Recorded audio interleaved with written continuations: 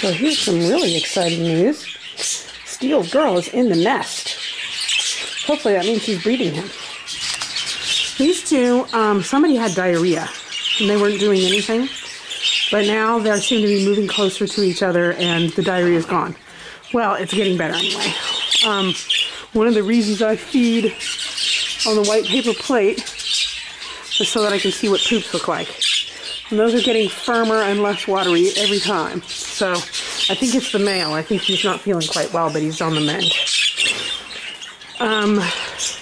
These two have been mating and in and out of the box for a long time, but I still haven't really caught her sitting. So when the hen disappears, you know you're 3 to 4 days out from the first egg. That's when she doesn't pop out the minute she hears me come, because she's gotten really broody, because she's going to drop an egg. This girl has been breeding with him and carrying on for the longest time, but I've never seen her stay in the nest.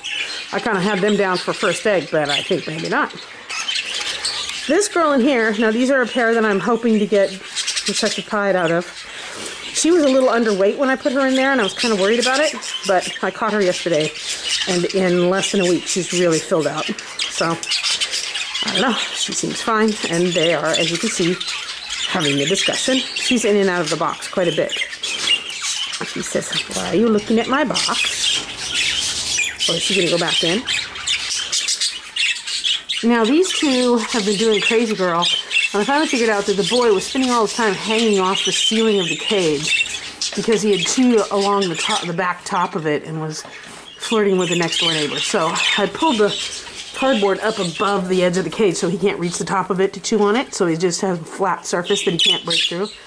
And now all of a sudden, he's sitting on the perch and looking at the girl that he has instead of the girl that's next door. And they seem to be calming down. So, it pretty much never fails that every breeding season, one of my videos gets fed to someone that's never seen it before and writes me an impassioned comment. "Oh, look, she's in the nest too." And I have seen these two talking. This is Asher and Minty. And I have seen these two having a discussion. So hopefully they are breeding. With a lot of birds, you never know. But anyway, somebody sends me an impassioned message about how they need toys and you have to do this and that for them because they haven't seen any of my other videos and they have no idea what I'm doing. So I completely disagree that they need toys when they're inbreeding. They have so many challenges to deal with at this point. They have to establish themselves with a mate. They have to establish a territory. They have to breed. Then the male spends all of his time feeding the hen, and the hen goes into kind of a stupor state when she goes into broodiness, so she's not interested in playing anyway. And then the chicks hatch, and then the real work begins. So there's just, when they're out in their flight cages, which they're in these cages for about 10 weeks when they breed, the rest of their lives they spend out in the flight cages, and I do have toys out there. I have ropes strung across each cage, and I hang toys off of them. Not to mention living with a whole flock of other birds, which is a natural state for them. So, and the whole, you have to give them vegetables. I'm like, yeah, watch another video. So, anyway, it's kind of cute, though. I like it that people care about the birds and stuff, so. So she's in the box. And I was worried about him. Oh, there she is. Shamrock. She's been in the box since yesterday. And I was worried that he wasn't going to be breeding her. But a lot of hens, now some hens will go in the box and lay in spite of not being bred. But but usually that's first timers. And she's an experienced mom. She was with Dolerite, the pied male last time. The dominant pied. And gave me 2 beautiful babies. And he was kind of a one and done. I've been hanging on to him for a long time to get the good babies out of him, and I finally got them. So he went off. But she's a high quality hen, so she stays. So, being an experienced hen, it is unlikely that she will go to nest if she has not been bred, which is nice. Oh, look. See how they go over there and talk to their girls? He sits out in front of the nest, talks to her. He'll go eat and bring her some food. These two also were, this is my golden-faced cock and his pretty little opaline hen. they were also distracted by the neighbors and doing Crazy Bird. And the reason they do Crazy Bird is because they are accustomed to living in a giant flight cage.